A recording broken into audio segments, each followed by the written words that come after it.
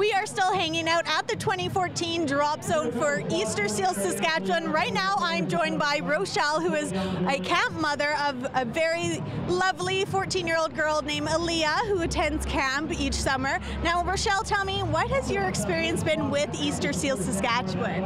Well, you know, Camp Easter Seal is just an amazing place, and you really have to go and experience it to see what it's about. But the amazing thing is that these kids that day to day maybe stand out from their peers because they're different, there they go and they're the norm. And, you know, everything that they do is just a lot of fun that kids that, you know, may get to experience camp all the time, take for granted, and they get to go there and just be a kid and hang out. Yeah. Add a little normalcy to their life, which is amazing, and every kid deserves, and that's why you're here today. You're going to be rappelling now. Is this your first time rappelling? This is my first. And how are you feeling right now? A little nervous when I look up, but hopefully I'll be okay. Now, Rochelle, tell me a little bit, a day in the life of Rochelle and Aaliyah must be a bit hard at times. How has Camp Easter Seal or Easter Seal Saskatchewan helped Aaliyah and your family?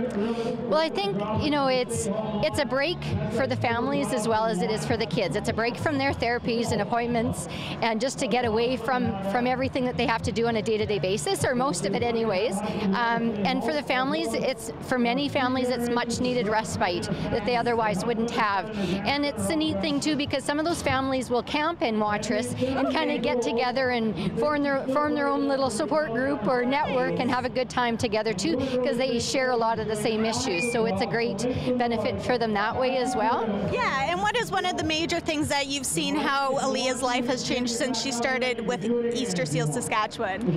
Well, I think the first year that we sent Aaliyah, we weren't sure she would make the 5 days by herself. She hadn't been away from us that long, and my husband was pretty certain she'd be, you know, calling us to come pick her up. Yeah. But at the end of 5 days, she had almost, she'd gained so much confidence. Aww. And really became more independent. And our 2.5-hour trip home, she talked nonstop about all the wonderful things that they did. And, you know, I still hear stories that I hadn't heard yet that had happened at camp. And they do some wacky things and, you know, just fun stuff. And so I think, you know, it really helps those kids to get a little separation from their parents and gain some independence. But, you know, some of the highlights for Leah, she said that blindfolded makeovers. So they, you know, blindfolded each other, did makeovers, and she giggled and laughed about that for a long time. But I think if you talk to the kids, their highlight is probably pranking each other's cabins, which, you know, it's going to happen at any camp, and that's awesome. That's great. Well, thank you so much for talking to us. I know we were mentioning a little earlier, it's a bit emotional here because lots of people have such close ties to the cause and just drop zones. So thank you so much, Rochelle. I can't wait to see you rappel. Yeah, thank you.